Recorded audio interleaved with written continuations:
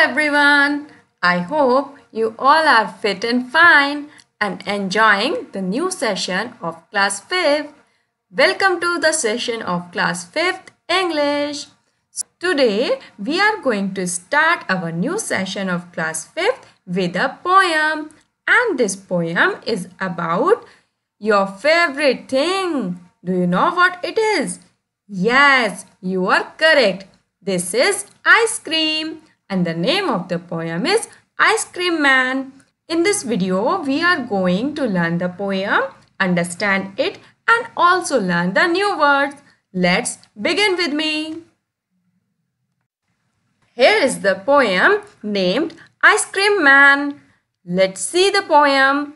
First, let's see what is written in this cloud. Let's see. What is cold, sweet and creamy and wonderful to eat? Can you answer this question? कि क्या ऐसी चीज़ है जो ठंडी है, sweet है, मीठी है और क्रीमी भी है और खाने में तो बड़ी ही मज़ेदार है. Everyone's favorite treat, especially on a hot summer day, is an ice cream. Yes, very good. Your answer is correct. ये क्या होती है? ये एक आइसक्रीम होती है जो एवरीवन्स फेवरेट है, सबकी फेवरेट होती है और स्पेशली कभी सबकी फेवरेट बन जाती है जब हॉट समर होते हैं, यानी बड़ी ही गर्मियाँ होती हैं, तब तो ये सबके लिए फेवरेट थिंग हो जाती है. And everyone's favorite person might just be the ice cream man.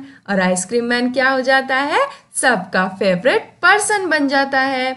Person होता है man. Okay, I hope you understood it. Now let's see the poem. When summer's in the city and bricks a blaze of heat, the ice cream man with his little cart goes trundling down the street. Okay, now let's understand this stanza. First of all, let's see the difficult words. Let's learn the correct pronunciation. यहाँ पर लिखा है summer, SUMMER, summer, और इसके साथ epistrophy S लिखा है, तो it means summers. Okay, next is bricks, bricks, BRICKS, bricks. Blaze, BLAZE, blaze. Trundling, TRUNDLING, trundling. तो ये न्यू वर्ड्स थे जो कुछ डिफिकल्ट हो सकते थे आपके रीडिंग के लिए, आपके प्रोनाउंसिएशन के लिए. I hope now you have learn the correct pronunciation. Now let's understand the meaning of this stanza. इस स्टेंजा में कहा गया है when summers in the city, जब सिटी में समर्स होते हैं, यानी जब गर्मियों का सीजन होता है. And BRICS a Blaze of heat, Blaze क्या होती है? ब्लेज होती है आग की लौ. तो जो ब्रिक्स होती हैं, ब्रिक्स क्या होती हैं? ईंटें. हमारा घर ईंटों से बना होता है, ईंट, सीमेंट, है ना? यस. तो क्या होता है जब गर्मी बहुत ज़्यादा होती है तो जो ईंटें होती हैं वो एकदम आग की लौ की तरह तपने लगती हैं. और तब क्या होता है? The ice cream man with his little cart, जो आइसक्रीम मैन होता है, you can see in this picture, ये आइसक्रीम मैन है, वो अपने लिटिल कार्ट के साथ. कार्ट क्या होता है? छोटी सी गाड़ी. यहाँ पे आप देख सकते हैं ना, जिसमें इसने आइसक्रीम्स रखी हुई हैं. यस, वो क्या करता है? अपनी छोटी सी लिटिल कार्ट को लेकर गोस trundling down the street. Trundling क्या होता है? ट्रंडलिंग होता है छोटे पहियों वाली गाड़ी को मूव करना. ये गाड़ी देख रहे हैं ना जिसमें छोटे छोटे व्हील्स हैं. Here you can see the wheels. Yes, तो एक गाड़ी जिसमें छोटे व्हील्स लगे होते हैं उसको मूव करना, उसको हम ट्रंडलिंग कहते हैं. तो आइसक्रीम मैन इतनी गर्मी में जब आग की तरह जो ईंटें होती हैं आग की तरह जलने लगती हैं, तो इतनी गर्मी में क्या होता है? आइसक्रीम मैन आता है अपनी छोटी सी कार्ट को लेकर और वो गलियों में घूमता है. Next stanza. Beneath his round umbrella, oh what a joyful sight to see him fill the cones with mounds of cooling brown and white. अब क्या होता है कि उसकी आइसक्रीम की जो कार्ट होती है यानी जो गाड़ी होती है उस पर आपने एक अम्ब्रेला भी लगा देखा होगा ऐसा। यस, तो इस अम्ब्रेला के बीनीथ क्या होता है, अंडर। इस अम्ब्रेला के नीचे, oh what a joyful site, site होता है सीन और जॉयफुल होता है सुंदर, खुशी वाला। तो कितना ही खुशी वाला सीन हमें देखने को मिलता है। क्या सीन देखने को मिलता है कि to see him fill the cons with mounts. वो क्या कर रहा होता है, कॉन्स। आपने आइसक्रीम कॉन्स देखे हैं ना। यस, जो किस तरह की शेप के होते हैं कॉन्स, जैसे हम एक बर्थडे कैप पहनते हैं। यस, बिल्कुल वैसे ही कॉन्स होते हैं। तो आइसक्रीम के कॉन्स को वो माउंट से, क्रीम की माउंट से भर रहा होता है। माउंट क्या होता है, जब हम किसी चीज़ को इकट्ठा करके ढेर लगा देते हैं तो वो माउंट बन जाता है। आपने देखा है ना, ये जैसे यहाँ पे आप आइसक्रीम देख सकते हैं और इस पर ये क्रीम का माउंट है। तो वो क्या करता है, ठंडी ठंडी ब्राउन और वाइट कलर की जो आइसक्रीम के माउंट होते हैं उससे कॉर्न को भर देता है और ये देखना कितना ही सुंदर लगता है। वेनिला, चॉकलेट, स्ट्रॉबेरी और chilli things to drink from बोतल फुल ऑफ फ्रॉस्टी फिज, ग्रीन, ऑरेंज, वाइट और पिंक। अब क्या होता है कि उसके पास कौन कौन से फ्लेवर की आइसक्रीम है देखो तो ज़रा। उसके पास वेनीला है, चॉकलेट है, स्ट्रॉबेरी टेस्ट भी है, अरे वाह, और चिली थिंग्स टू ड्रिंक, और साथ में वो चिली चिली होता है, वेरी कोल्ड, एकदम ठंडी ठंडी ड्रिंक भी लेकर आया है। ये देखिए यहाँ पे आप बॉटल्स देख सकते हैं ना। Yes, from bottles full of Frosty फिज। ये जो बॉटल्स हैं ये फ्रॉस्टी फिज से भरी हुई है, ठंडी ठंडी कोल्ड ड्रिंक इनके अंदर है। एंड ग्रीन, ऑरेंज, वाइट और पिंक, और इनका क्या कलर है, इनका कलर है green, orange, white and pink colour है। Okay, now last stanza. His cart might be a flower bed of roses and sweet peas, the way the children cluster round as thick as honeybees. Yes, तो यहाँ पर देखिए क्या किया गया है, यहाँ पर किया गया है comparison.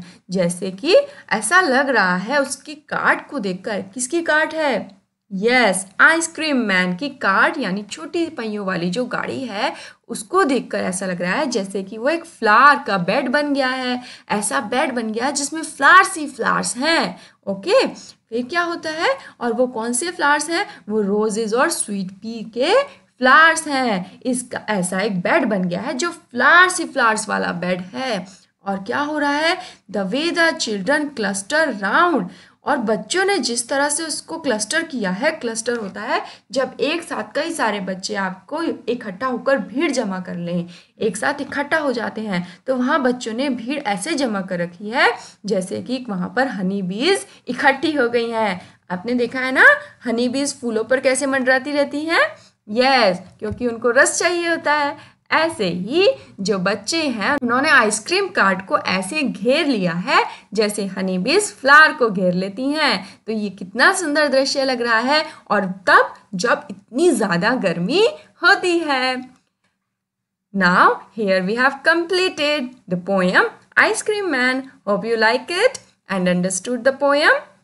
Very nice. Now it's time to learn the new words of this poem. Let's see. Very first new word of this poem is blaze.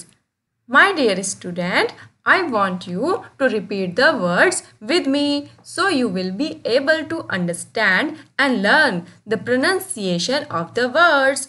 So this word is blaze. Repeat the word with me, blaze. Spelling of the word is B-L-A-Z-E. Blaze. Meaning of the word is bright flame of fire, यानी आग की बड़ी ही जलती हुई लो। आप इस picture में भी देख सकते हैं। Here you can see the bright flame of fire. This is called blaze. Hope you understood this word. Let's move on the next word. Next word is trundling. Repeat the word with me. Trundling. Spelling of the word is T-R-U-N-D-L-I-N-G.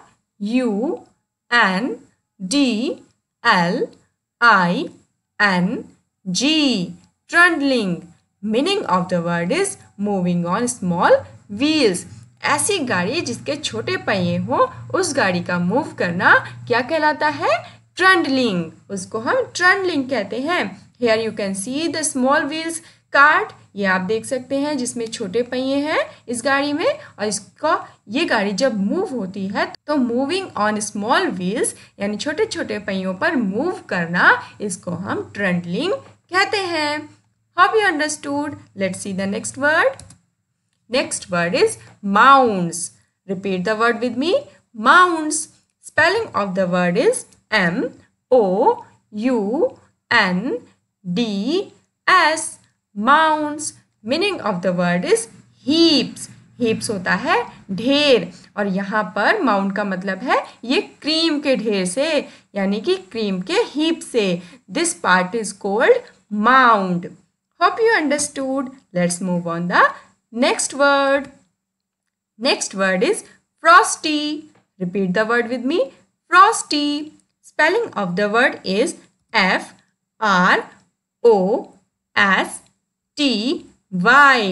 Frosty. Meaning of the word is very cold, यानी कि बहुत ठंडा होना. इसको हम frosty कहते हैं. In this picture आप देख सकते हैं frosty cold drinks. क्यों? क्योंकि इन कोल्ड ड्रिंक्स को आइस क्यूब्स के साथ रखा गया है और वो वेरी कोल्ड हो गई हैं. That's why they are फ्रोस्टी cold drinks. Hope you understood. Hope you understood. Now move on the next word. Next word is Fiji. Repeat the word with me. Fiji. Spelling of the word is F-I-Z-Z-Y. Fiji. Meaning of this word is making bubbling sound. Bubbling sound क्या होता है? आपने cold drink तो ज़रूर P होगी. जब हम cold drink की बोतल को खोलते हैं या फिर कोल्ड ड्रिंक को जब ग्लास में पोर करते हैं तो उसमें बबल्स बन जाते हैं ना. यस, तो वो जो छोटे छोटे बबल्स होते हैं उनसे कैसी फिज जैसी आवाज़ आती है. तो इसी साउंड को, इसी बबलिंग साउंड को हम फिजी कहते हैं. ओके, तो इस पिक्चर में भी आप देख सकते हैं दिस इज कोल्ड ड्रिंक, और यहाँ पर आप देख सकते हैं कितने सारे बबल्स बन गए हैं. यस, तो ये बबल्स क्या करते हैं? ये बबल्स बबलिंग साउंड करते हैं जिसको हम फिजी कहते हैं. Hope you understood. Now let's move on the next word. Next and the last new word is cluster. Repeat the word with me. Cluster. Spelling of the word is C-L-U-S-T-E-R.